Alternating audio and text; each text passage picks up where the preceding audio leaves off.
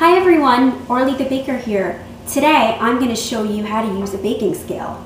You can get a baking scale for as cheap as $15. This one was about $25, and trust me, it will make your baking experiences so much easier. Now I'll show you why baking with a baking scale is much more precise and also more fun than baking with a measuring cup. Let's start with our baking scale. We're going to load an empty bowl onto the scale and turn the scale on. Now the recipe that I'm making today with Tuscany blend is for a pizza crust.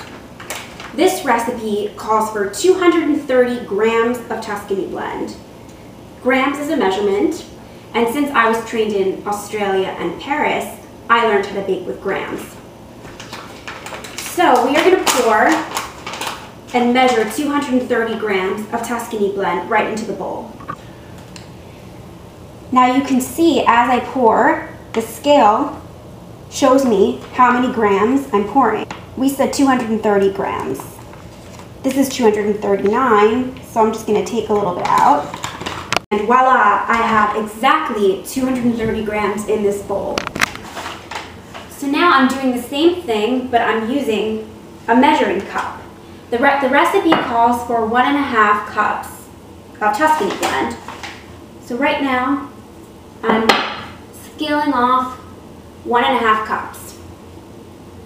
We're going to weigh the 1.5 cups and see if it equals the 230 grams that we weighed previously.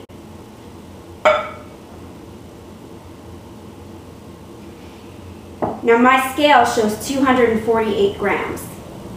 You can see that using a baking scale is much more precise than using the cups. Now, another great thing about using a baking scale is that there's less cleanup at the end of the day. If you're using a measuring cup, you have to continuously weigh your flour in the measuring cup, your eggs in the measuring cup, or you'll end up using 4, 5, 6 measuring cups. When you're using a baking scale, you just put the products directly into your bowl and weigh it. And you can use the same bowl for your dries and a different bowl for your wets. And at the end, you're only cleaning 2 things. And that's why I like to use baking scales.